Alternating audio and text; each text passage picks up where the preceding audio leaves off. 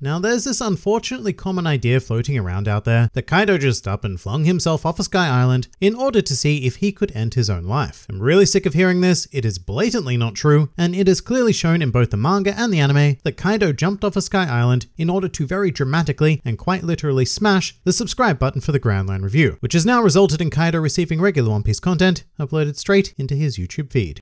Hello and welcome to the Grand Line Review, your source for everything One Piece, and today we have one of those discussions, which happens every now and then, which is the utter mystery of exactly how our protagonist, Mr. Monkey D. Luffy, is going to defeat the overwhelming presence that is Kaido. And right off the bat, for anime-only watchers, there will be no manga spoilers in this discussion. Everything we talk about here will be general enough to not require manga specifics. But instead of doing what I usually do and ramble on from the deep recesses of my thoroughly One Piece infected brain thing, I decided to make this discussion a bit more democratic, and a few days ago I posed this question as a poll to my audience, which received an honestly staggering amount of responses. At the time of this recording, over 20,000 people have cast their votes for this discussion, and I find that to be absolutely insane. I had no idea that random community polls could generate that kind of response, even one on a channel with 160,000 subscribers. So thank you to everyone who took the time to respond to the poll, which presented what I believe to be the four most likely outcomes of this Luffy-Kaido conflict, and we are going to go through the ideas here in order of least popular to most popular. I will also point out that I did place an other category in the poll, prompting people to leave alternate responses in the comments, and we will go through some of those ideas at the end. But because YouTube only allows polls to contain 5 responses at most, I did have to significantly narrow down and generalize discussion. But let's begin with by far the least popular idea, which garnered a total of 3% of the vote, being that Luffy will defeat Kaido with the help of the vassals. But just to be fair, in a poll of 20,000 people, that still equates to roughly 600 of them who do believe in this idea, so that is quite a following. But basically this is the thought, that Luffy is going to team up with Kozuki Oden's legion of vassals, led by Kinemon, to strike down Kaido. And it might sound a bit absurd at first, because the idea that Kinemon would be the deciding factor of any fight is a bit hard to swallow. However, this samurai is much more powerful than I think One Piece has ever given him credit for. As prior to Wano, Kinemon was mostly used for comic effect, and you know what, even during Wano, that impression still kind of remains. But the vassals are actually nothing to scoff at. Remember that characters like Inuarashi and Nekomamushi were able to fight on par with Jack, and in fact Ashura Doji made his entire entrance into the Wano arc by getting the better of Jack. And the other vassals aren't exactly far behind in this regard either. Together, they are actually a pretty absurdly supreme force to be reckoned with that honestly any Yonko commander position should really come to fear facing as a collective. So it's certainly not out of the realm of possibility for the vassals to be integral in a struggle directly against Kaido himself. Now to add to this, we also need to examine the idea of Toki's prophecy, which to quote the official translation is the following: "You are the moon unaware of the dawn. May your purpose be fulfilled and cast 9 shadows on the night woven of 20 years. And you shall know the brilliance of dawn," which was interpreted by Orochi as stating that on a moonlit night 20 years from now, 9 samurai ghosts will emerge to kill him and enact their vengeance. But personally, I would not take Orochi's interpretation on the matter, because remember, he's Orochi. He is a fool. And nowhere does this prophecy go on to state that these 9 shadows will defeat Kaido personally, and in fact it honestly doesn't even confirm that these shadows are referring to the vassals at all, but it is highly likely. In any case, I do bring up this entire issue because Toki, in her time travel-y wisdom, is placing a grand amount of importance on 9 figures, and by far the most paramount issue of this entire conflict is obviously taking down Kaido. Furthermore, narratively, the vassals are intrinsically linked to Kaido, and it has always been their quest to defeat him more so than anyone else like Orochi. However, I do acknowledge that this idea is something of a stretch, because there have always been characters like the vassals who are directly linked to the main antagonists, like Law with Doflamingo or Vivi with Crocodile, and even way back when with Nami and Arlong. And each time Luffy stepped up to deal with the main antagonist's business, so I guess that's why this option of teaming up with the vassals to beat Kaido only garnered 3%. Still, 600 people do believe this is the way to go, so yeah, look, I would say it's definitely technically possible. Moving on though to the next lowest percentage of respondents, and many people actually enjoyed the opposite idea, that Luffy will defeat Kaido on his own, which got 13% of the vote. Now this is an idea that I personally don't find plausible, however it does make sense in terms of one aspect, which is pure storytelling trends. Luffy has a tendency to defeat the main antagonist of an arc in what is ultimately a one-on-one showdown, and as much as I don't like the idea as things stand, One Piece is still a shonen manga, and so it is always going to be possible that a one-on-one defeat ends up happening. The main problem is that Luffy is just ill-equipped to take on Kaido in every way, shape, and form, which we have already seen in their initial confrontation, where Luffy threw everything he had at the Emperor and was swiftly one-shot into the realm of unconsciousness. For this option to work, Luffy would need an insane upgrade, like more than anything Gear 4th could possibly provide. We're not just talking about some new form like Snake Man to give Luffy a slightly more balanced array of abilities, abilities, it would be a straight up Super Saiyan kind of thingo, like the fabled Gear 5th. And to be fair on this option, Luffy has had the time to develop such a thing, and without spoiling anime only watchers, he has also made a certain development in the world of Haki. However, even with that in mind, there is no way that that latter feature is going to be enough to so much as skirmish with Kaido in a one-on-one setting. And Oda has laid down various hints that this may not be the way the fight is going to play out as well. I mean, firstly, in Kaido's introduction, the narrator made the statement that in a one-on-one match, always bet on Kaido. Or at least that's what people say. Plus, there's also the famed statement from One Piece Great Newspaper Volume 2 that Oda himself does not yet know how Kaido is going to be beaten, and he added that he doesn't know if Luffy can defeat such a strong character yet. And then, very adorably, that he and Luffy would have to find a solution. I will also say that this statement was made 3 years ago now, and Oda almost certainly has a plan in place to implement by this stage. And contrary to popular internet belief, this doesn't simply imply that Luffy will never be able to defeat Kaido one-on-one, it more or less just says that he couldn't right then and there, which was a very reasonable statement then, but I would argue is still very much the case now. I mean, I just don't know what else Luffy could do on his own. Kaido isn't the kind of character who is going to be put down by some sort of clever attack strategy. His raw physicality is just too much, and to compete at all with that, Luffy could only invoke an upgrade. A very particular upgrade, mind you, because I don't even think that awakening his Devil Fruit would give him enough strength, speed, or tactical advantage to make this option work. So with that in mind, let's move on to the next most popular option, which took a whopping 20% of the vote, and that option is very grimly that Luffy will not defeat Kaido. And I think it's just absolutely fascinating that almost twice as many of the people surveyed think that this is far more likely of an outcome than Luffy defeating Kaido one-on-one. And I have to say that if I do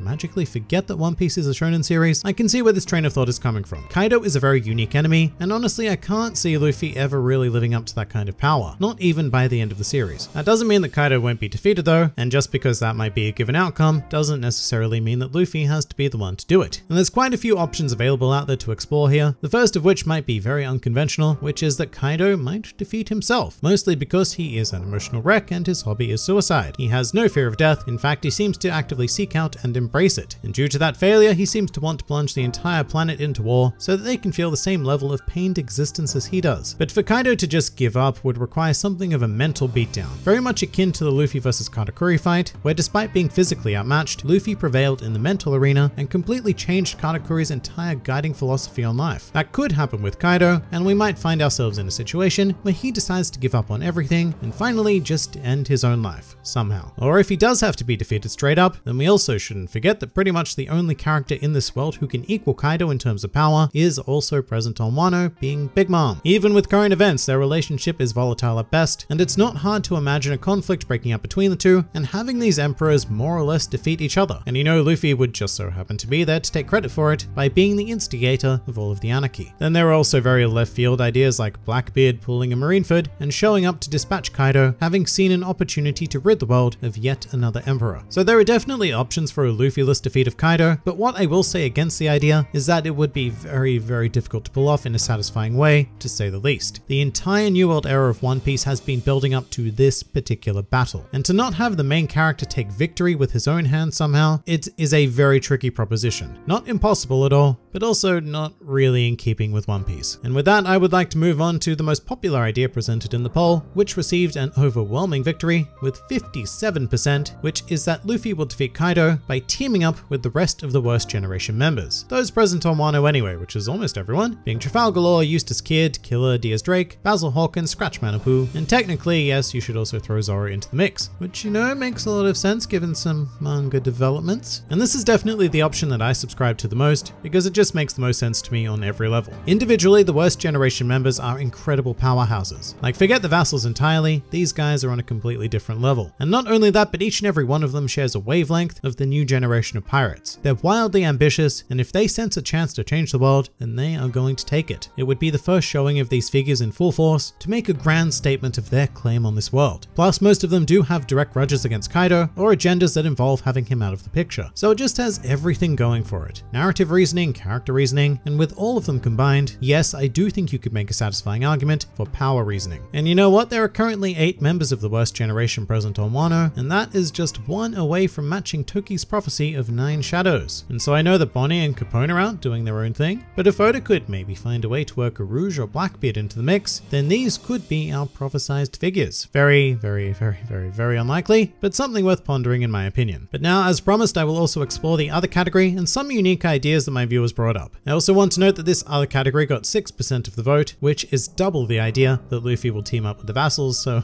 seems like we really do not like that one. But one idea that did catch my eye was someone proposing that Kaido will be effectively defeated by Tama, just by feeding him some of her self-generated Kibidango and effectively taming him, because I guess he is a creature, which is a really, really cute idea, but I imagine that the fanbase would absolutely explode if 10 years of storytelling culminated in that particular outcome. Many viewers also lumped all of these ideas together and suggested that it would literally be Kaido versus everyone. So Luffy, the Straw Hats, the Worst Generation, the Vassals, and whoever else of note shows up, which, yeah, I could see being possible. One gigantic piece of teamwork. And there was even some murmuring of Gecko Moria coming to Wano and assisting Luffy, since Moria was the one-time rival of Kaido. Once again though, I'm just not sure this story has been told for so long now, to have it end in Moria being the pivotal element. And most of the other ideas were very memey, like having Buggy arrive to one-shot Kaido, or ideas that are just generally out of the realm of possibility, like having the Revolutionary Army show up or even Sakazuki himself. Very like wishful and fanfic thinking. But yeah, it's been quite an interesting exploration here, and I'm happy to know exactly where the fanbase seems to stand on this question, or at the very least my viewers. I can't speak for everyone. But as a result, I am hoping to do more polls in the future, so if you have an idea for a question to be asked en masse that ideally can only have 5 responses, then please do leave it in the comments. But for now, what do you guys think of Luffy versus Kaido? Please do feel free to leave more of your thoughts in the comments below, or even join my Discord server. And if you'd like to see more videos like this, then please do go and check out some of my other content, or even subscribe to the channel for more glorious One Piece business uploaded straight into your YouTube feeds. But for now, this has been the GrandLineReview, and I'll see you next time.